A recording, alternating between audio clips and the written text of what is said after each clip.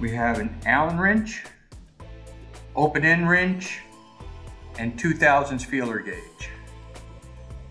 Here we have a 2-inch pellet block we're going to adjust. We have Allen wrench, open end wrench, 2/1000 feeler gauge. Your eccentric roller on the roller bearing pellet block is going to always be on the side where the dowel pin is inserted for the top support roller. When you look at the side of the bearing, if you look this way, you'll see a set screw within that hole blocking the dowel pin from coming out. This is the side you will find the eccentric bearing on. To adjust the eccentric bearing, you need the Allen wrench and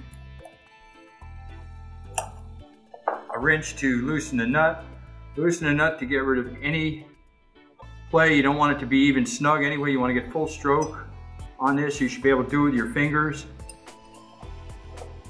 Let it go till it stops by itself. Come back, take the play out of the nut.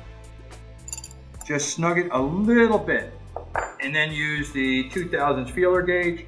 Pull the shaft over against the fixed roller and see if it goes in. It should not go through if it's in contact, and it does not go through.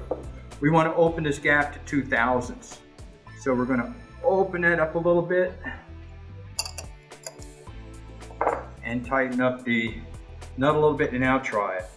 It is still too tight. Being we haven't tightened the nut, it allows us to go and make finite adjustments with the Allen wrench. So now we're going to pull it back a little more and make sure it's tight, that it doesn't go back to where it was. Pull the shaft over. It's still too tight. We go back again. Move it a little bit more. Pull the shaft over and try it again. There we are. We have friction fit between the roller and the shaft, and you can actually hear it going through. It's going through. There's a gap and there's friction enough that the 2/1000 feeler gauge passes. Once you get that done, hold this very stable and tighten up that nut.